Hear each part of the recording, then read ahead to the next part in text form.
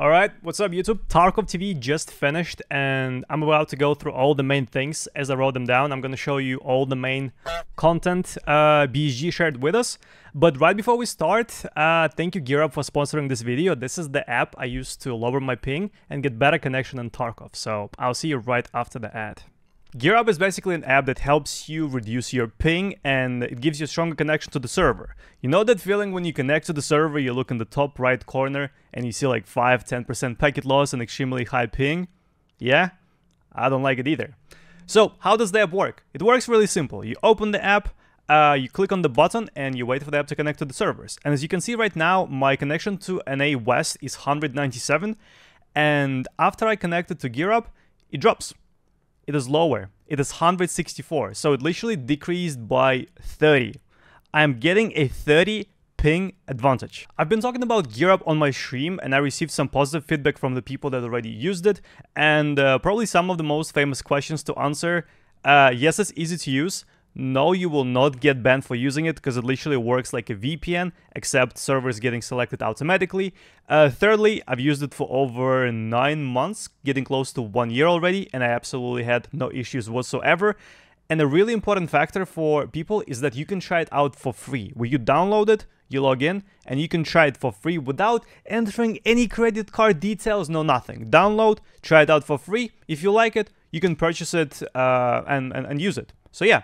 Give it a go. Let me know how low of a ping you can get in Tarkov Launcher in the comments down below, and enjoy the video.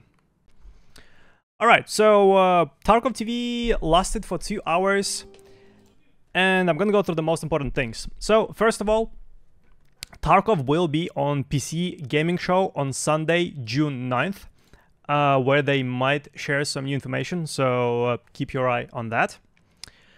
Tarkov also will be on the TwitchCon, and I believe they will also be on San Diego TwitchCon. So if you're attending TwitchCon, you might play Arena, you might play a new version of Tarkov, whatever they are preparing for it. Linkage of Arena to EFT is important as it is a part of the main game. Arena is the part of the main game, and BSG are putting some force on that aspect. They really want to get like a deep connection between EFT and Arena. They're gonna make some quests that work in Arena for EFT and vice versa. I'll tell you more about this in a second. All right, first of all, you will be able to transfer items from Arena to Tarkov and vice versa. This will be done through the new trader, and BG actually showed us how it's gonna look like on the screen. So this is how it's gonna look like. This will be, I guess this is the Arena trader. As you can see, there is only one trader. Please don't do this. I'm recording a video. Thanks. But yeah, this is the trader that you will be able to use in Arena, referee. You will be able to translate rubles from Arena as well as some cases. There will be some commission. For example, right now the guy is trying to transfer 325k and the commission is 40k, so it's not going to be free, but it's not going to be expensive either. All right, next thing that you need to know is that there is new clothing which will be available from the new trader as well. And I think we'll be able to unlock this clothing by doing quests on Arena. So this is the setup for the bear. Those 3 sets are for bears. And there's also 3 sets for USECs. Let me see if they're gonna show it in a second. Those ones are for USEC. On top of that, there will be a new I don't know, sword. This gives me huge Elden Ring vibes, available from the new trader for some of the new coins. And a lot of the stuff he'll be selling for GP coins. So now it's time to collect GP coins. He'll be selling helmets, weapons, cases, and a lot of many other things. All right. On top of that, he will be selling special keys, which look just like this.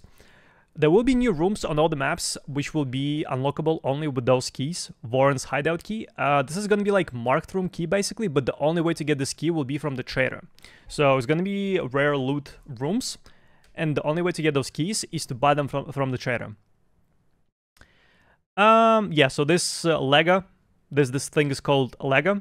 This item will be for trades, and it will be obtainable from Arena only. And you will also be able to get this item from Arena quests. Arena crates unlockable in Hideout. Those cases will give you different weapons, different different weapons, different attachments, some armors. If you were in the game during the event when BSG released packages for Halloween, and you were unlocking them and getting random stuff as well as weapon cases, I guess this is something similar. So you'll be able to get quests like this from the new trader, like win 3 matches in a row in ranked mode on arena, and you get 40 GP coins and the new sword. So yeah, there will be many quests available in arena. Is this playing? Hello? Yes. And this is how the screen is going to look in the hideout. You will be able to craft the new cases or like swap them one way or another using your workbench. I think that's about it. All right. Sync of XP, weapon mastering, and skills will be available with Arena. So whenever you earn progress will get transferred to EFT. So whenever you play Arena, all the skills progress, all the weapons mastering, all the skills progress you get is going to get transferred to your main PMC in EFT. Yeah, the new trader in EFT, daily quests, as well as usual quests will help you to unlock more viable options from him. Like, as you've seen, he sells some of the meta guns, and some of them will not be available as soon as you open the game. You'll have to finish some of the quests for it. He will sell rare weapons, arena armbands, and special keys for locked rooms. There will be a special container called Data, I think it's called Data container, which you will also be able to get from Arena. I think Nikita's going to show it to us in a second. Why is it? Yeah. So this is how this is going to look like. It's like an extended version of Epsilon, but with separate slots. It has 10 slots in total, so it's a little bit better than Gamma, unless you use 3-slot items, like, for example, a surf kit. So yeah, we'll be able to get it from the new trader, I guess, because it's connected to Arena, and only people that have Arena will be able to get this case. A week after Arena integration, which is supposed to happen early June, there will be another patch which will add new crates, and you will need to use your hideout to craft those crates, what I've shown you like 30 seconds ago. There will be a new Arena game mode, which will be like planting the bomb. This is the picture for it. So classic Counter-Strike plant defense kind of gameplay. I'm personally excited for it. I think it's going to be amazing. And there will be a new location as well. On top of that, let's talk a little bit about PvE. There will be client-side PvE only for single mode. So if you have PvE access and you want to play alone without friends, this session will be held on your PC. So you will instantly find the game. There will be no matchmaking, and you'll just play on the local server that is made on your PC. Rigi series is ready. The new episode of Rigi is already out. If you're interested in that. Unity 2023, maybe 2022. Nikita was a bit confused about this, so I'm not sure which version will be available on ETS soon.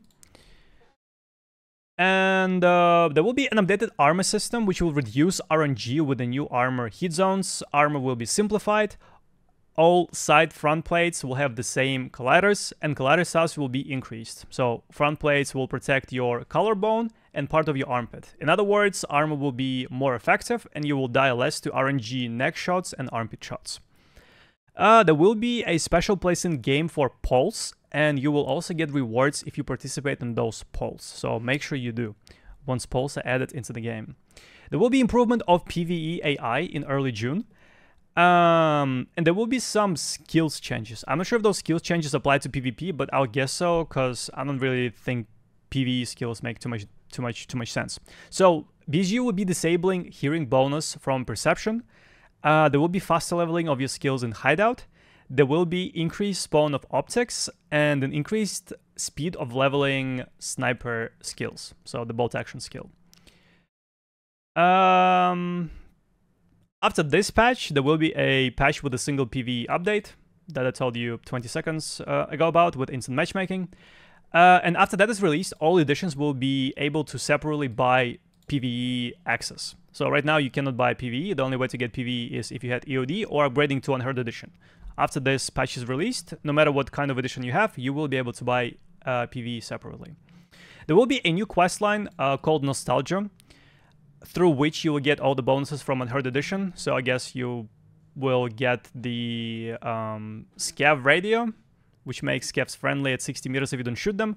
And the most important thing, bigger pockets. You will get bigger pockets from the new quest. So if you use a wishlist on the flea market, it's going to be customizable in the future. There will be more options. On top of that, I think that's a big thing. You will get compensation for reported cheaters. So if you report a cheater in the game and they get banned, you're going to get some money from it in the game, like 100k, I don't know, for example. I think hopefully BSG does it in such a way that no matter if you report it or you didn't report the cheater, you get compensation either way.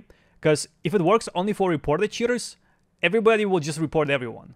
Like, that makes the most sense. You just report every single death, and if some of them are cheaters, like, you get some of your money back. You will be able to reset your accounts in PvE mode in the future. It will not be done by BSG, just if you want to reset, you will be able to reset it. Non-found and raid flea market is going to stay in the game next wipe. BSG are working on the hideout cat. They're also designing some sort of hardcore mode. Terminal, the new map. The new map terminal will be available in released version of the game. So whenever the game hits 1.0, terminal is going to be there, and probably no earlier than that. Achievements do not reset on wipe, but progress is resetting on the wipe now. However, BSG will fix it in the future. So I'm not sure if the progress is going to reset with the next wipe. So yeah, but in the future it shouldn't. There will be a patch 0.14.8.9 where BSG will add the Cultist jacket for the Unheard edition. It will be done in early June.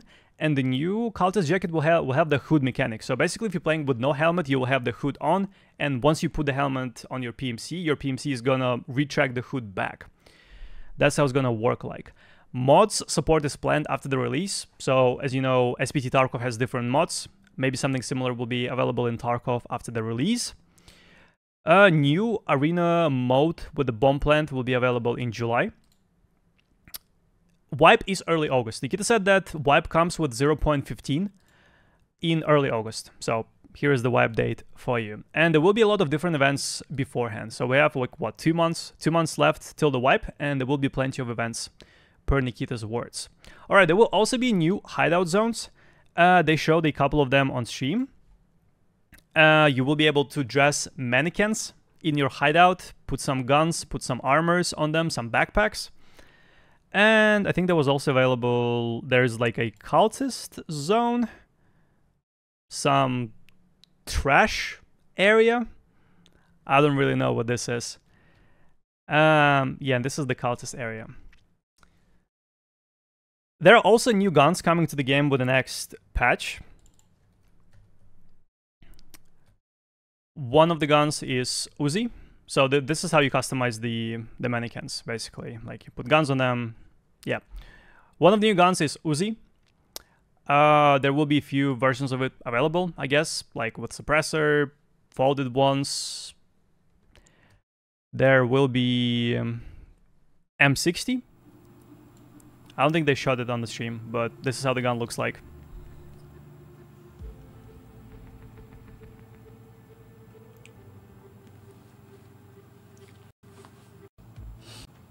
Also, there will be like a SR3M available. It's like SR2M. Basically, another version of Val that's using the same caliber and has more modifications.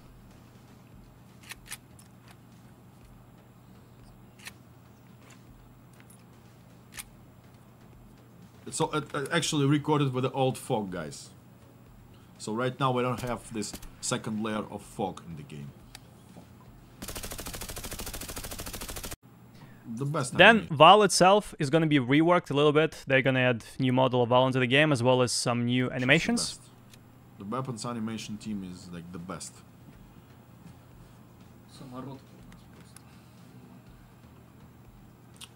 As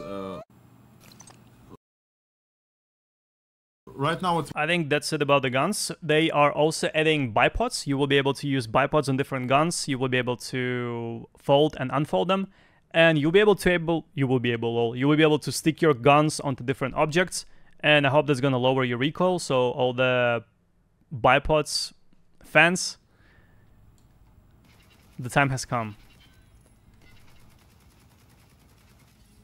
And it's not only limited to the bipods. We also have an option to stick in your weapon to the side of the walls. It will also give you in decreased recoil. This reminded me of Call of Duty, if I'm honest. So I don't know if I'll, like, I don't know. Yeah, basically sticking guns to walls is coming into the game as well. Cool. More options to use the guns. Always nice. All right, let's move on. Factory will be totally reworked with the new graphics, and maybe BG will keep old Factory in the game as some sort of an event or something. So yeah, Factory is going to be completely reworked, so it's going to look very different. There will be a new event, location to location traveling, as well as there will be mortar strike events in the future. You can see some of that in Nikita's Twitter. There will be trip wires and landmines added to the game, which we as PMCs will be able to install. AI will be able to install those as well. On top of that, we'll be able to trap dead bodies too. Also, there will be a diffusing mine mechanic, and there will be a new boss, Partisan, who will literally booby trap everything. He will also hunt down bad players, PMCs with low PMC karma. And at first, PMC karma will work as a secret, like nobody's gonna know how to level it up, how you lose the karma. But Nikita gave an example of if you sit in a bush at extraction for too long, that PMC karma is gonna lower for you, and that boss is gonna hunt you down. BG are gonna slow the progression rate in PvE a little bit to make sure that people can play it longer. Desert Eagle is confirmed. Desert Eagle is coming to the game. BG are working on fixing gear clipping. For example, like when you wear a backpack and your backpack clips through your armor and it looks weird. You will be able to select which grenade to throw by holding G, just like as you can select which mag you want to use or which part of your body you want to heal. Armbands for both shoulders will be available in the main game as an arena. So right now in the game you wear armband only on the left shoulder, and you will be able to wear those armbands on both of the shoulders, so it's easier for your teammates to see that you're friendly. There will be audio changes. BG will work on environmental sounds. They will work on optimization of sounds, so it sounds better and eats less FPS. There will be adjustments for active headsets. So all the headsets will have the same range, and I guess will sound more or less equal, so there is no OP headset in the game. Yeah, and BG will also balance the sounds based on the speed of the PMC traveling the surface, and they will also balance the AI and PMC volume of voice lines. So if you spam F1 and your PMC shouts something, maybe it's going to be quieter, maybe it's going to be loud, depending on the distance. There will be FPS optimization on all locations, and a lot of optimization will be done on streets. Hopefully, by the end of this year, optimization should be as good as possible. August patch in Arena, there will be new custom presets. So if you play Arena, you will be able to assemble your own preset based on different points and play with that preset. And there will be more stuff that is related to the Arena to EFT linkage. In September, there will be TwitchCon San Diego. In October, there will be a huge event, which Nikita didn't announce. He didn't say what the event will be. But I have a feeling maybe it's going to be Tarkov, which he talked about in the past year, like where BG will rent out a huge area and like do some tournaments there, maybe fly streamers out. So that's my guess, but who knows. Rewards for achievements will be permanent. For example, Killer Tracksuit. If you get Killer Tracksuit this wipe, you get the achievement, and in the future, if you have this achievement, you can instantly buy Killer Tracksuit. So whenever the wipe happens, you're level 1. Since you have the achievement, you can instantly buy Killer's Tracksuit. Or maybe you'll need to reach like level 20 or 30 or 40, but whatever. You wouldn't need to kill Killer 50 times. Same goes for armbands. Some of the new achievements will give you new armbands. You will be able to interact with your stash while matching. So you'll be able to like sell things, buy things, I don't know. You will be able to view inventories of other party members while loading into the raid.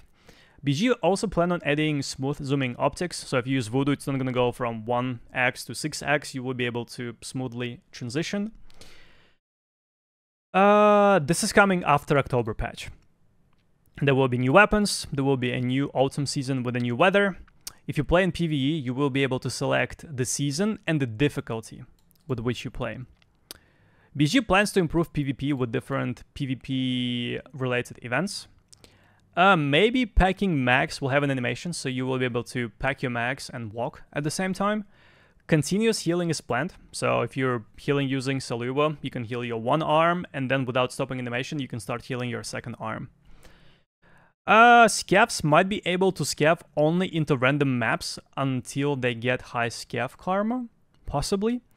And there will be some sort of kill cam available in EFT. So if you die to someone, somehow you will be able to rewatch it, report the player if the death is sus, and yeah, that's about it. BG also said they will release a roadmap, which is not available at the moment. You should check that Twitter. Maybe it's available now. I don't know. But yeah, give this video a thumbs up and tell me down in the comments below what of those changes, what of the upcoming things you will enjoy the most. And thank you so much for watching the video. I will see you in the next one. Take care.